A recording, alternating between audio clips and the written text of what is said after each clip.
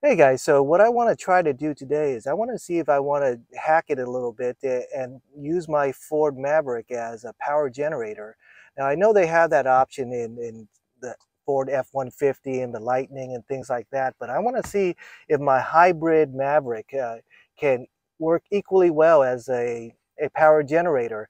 And because it's a hybrid engine, uh, there's no alternator that charges the battery, the 12-volt battery. So, that gets a DC to DC charging from the hybrid battery, and that gets its charging from the engine. Whether you're braking or the motor's running, that battery's going to be recharged. So it should work in theory. So I'm going to open this up and see if we can hack this thing up. All right, so first of all, I already have the inverter put in here, and the 12-volt battery for the hybrid Maverick is underneath here. And what I have here, let me show you, is a ALFFAA 1500 watt pure sine wave inverter. And this is a pure sine wave, and that's very important. I've done tests in the past. The modified sine waves just do not perform like a pure sine wave. So this is a good inverter, and I'm going to use it today, and I'm going to test out if I could power my corded power tools. So I'm going to leave it right here, and we're going to look at the battery. All right, so I forgot to mention, I'll leave a link in the description for this power inverter if you're interested in it. It has USB ports also. But anyway, so let's move on to the battery. The battery is underneath here, and it sits underneath, in the hybrid model, it sits underneath the passenger rear seat. And it does remind me of an old car that everybody had in the 70s. Every household had at least one of them. If you know which car I'm talking about, leave it in the comments. If you need a little bit of a hint, frat boys and clowns just cannot resist not climbing into one of these cars. But they were everywhere back in the 70s. My family owned a couple of them. But anyways, battery cover opens up real easy like that. Battery sits right here. You got your positive, your negative, and it's a 45 amp hour battery. So I think that should be good enough to power some of my power tools. We're going to test it out and see. Okay, so I'm going to use some alligator clips to connect the inverter to the battery. And one thing that you cannot skimp on, if you do try this at home, do not skimp on your wires. Make sure you're using a very thick gauge wire. This is a 6 gauge wire, and don't use thin wire. You will start a fire. Okay, use the thickest wire you can get away with. So for the pins, I'm going to use a 100 amp capable connector.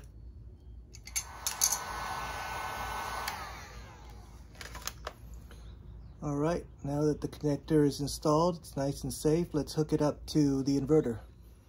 All right, so this side has the voltmeter and things like that, the amps, the plugs, and the USB ports. This side has the 2 fans, which is very important. This has to be very well ventilated, and these ports. So let's hook these up. Confirm your connections. All right, so for the bottom side, what I want to do is I want to put some Velcro to hold it in place. It actually sits really well in that perch, and I'll show you that in a second. But I'm going to put some Velcro, and I'm going to Velcro it to the perch. All right, so I use this wide Velcro, and it just needs to hold this in place. It's not like I'm going to be hanging this thing upside down. So I'm going to Velcro this guy into place. And oddly enough, it'll sit right there, and you'll be able to close this chair too. So when you're in storing mode, it'll fit fine. You don't have to move it. I'll show you that in a second. All right, so now it's Velcroed in place, and let me show you. It looks like it won't close, but it actually will. See it? It's locked in. Pull that, get it out. So you could keep it there indefinitely if you like. You just should unplug it while you're not using it. All right, so let's hook it up.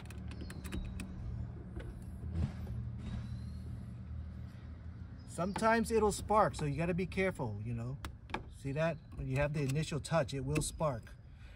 You can look online for ways to avoid that little spark, but a little bit of spark, it's going to be okay.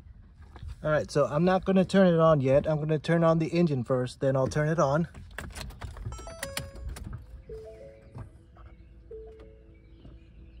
All right, vehicle's on. All right, let's turn this thing on. Looking good. Let's look at the readings. All right, looks good. 14.7 volts and 0 draw right now, so that's good. Let's plug something in and test it out. First up is my circular saw. I'm gonna plug this in. I'm looking at the power consumption back here, and I can't really find, maybe it got rubbed out for how many watts it uses, but it does take 5 amps.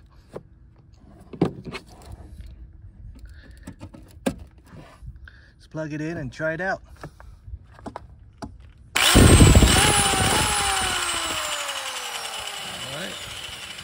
Doesn't seem to have any issues. Let's look at the draw while I'm using the tool, see what it says.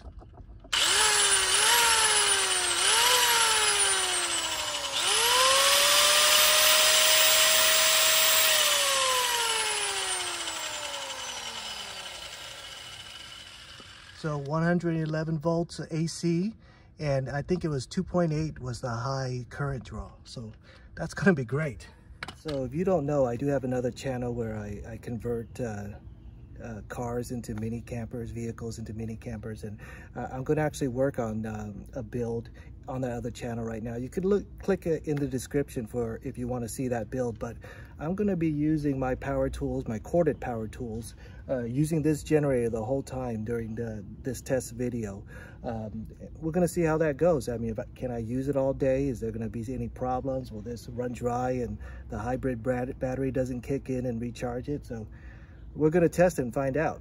One thing I forgot to mention, do not close this seat. I know it's tempting because it sits away nice and out of the way. It's tempting, but this heat sink is very important that it's well ventilated. So do not close this seat, keep it open.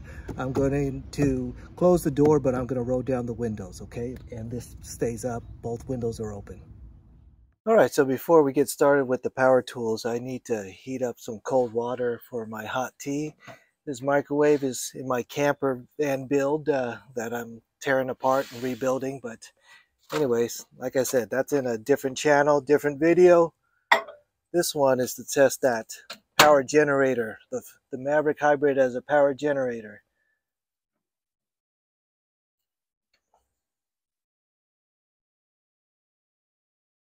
All right, we'll see how it turns out in 2 minutes. All right, it says it's drawing 7.8 amps with that microwave on. All right, 2 minutes later, let's see if that's warm. It's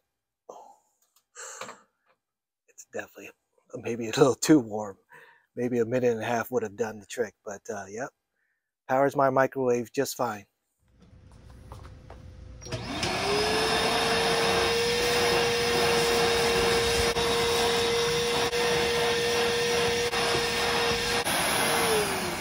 No issues running the vacuum cleaner either.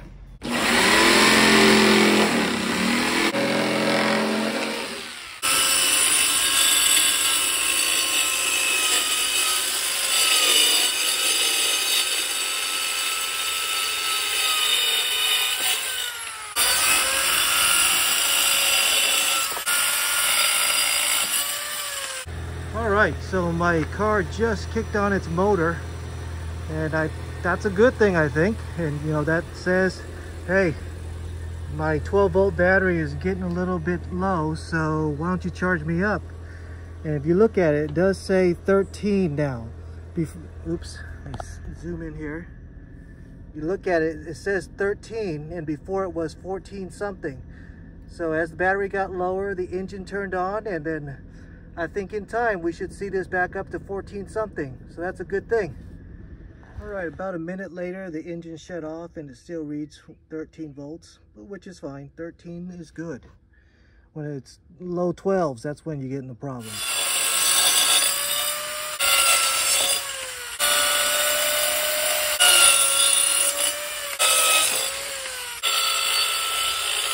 And I'm not done, but I'm tired and I'm gonna call it a day.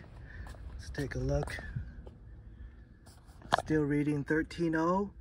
And I'm gonna leave the car parked right here. I'm not gonna drive it. I'm not gonna turn on the engine or anything, and then we'll just continue tomorrow. So nothing will change. So it'll be just like we were continuing to work throughout the day. All right, next day, back at it again.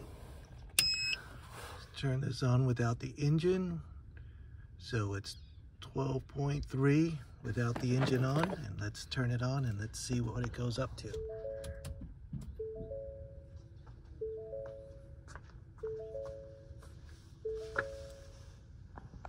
All right, more than 13.0, 14.7. Let's get back at work again.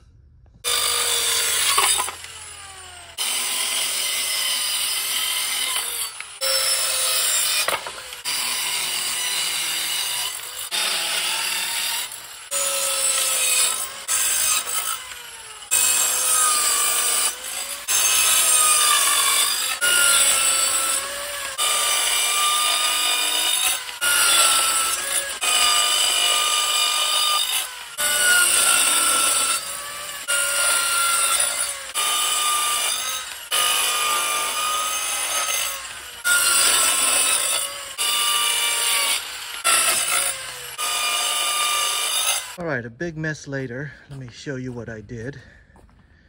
So in my other channel, my van build channel, I'm building this shower basin right here.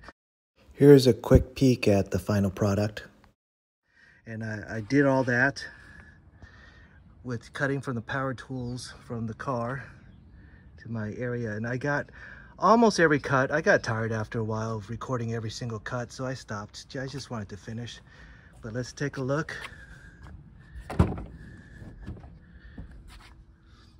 Yeah, 13.0. I think once you start running things, it goes 13.0 and then it starts off at like 14.7 or so. But anyways, the engine turned on a few times while I was using it, but as a power generator, it worked great. I was able to make all my cuts to build this shower basin.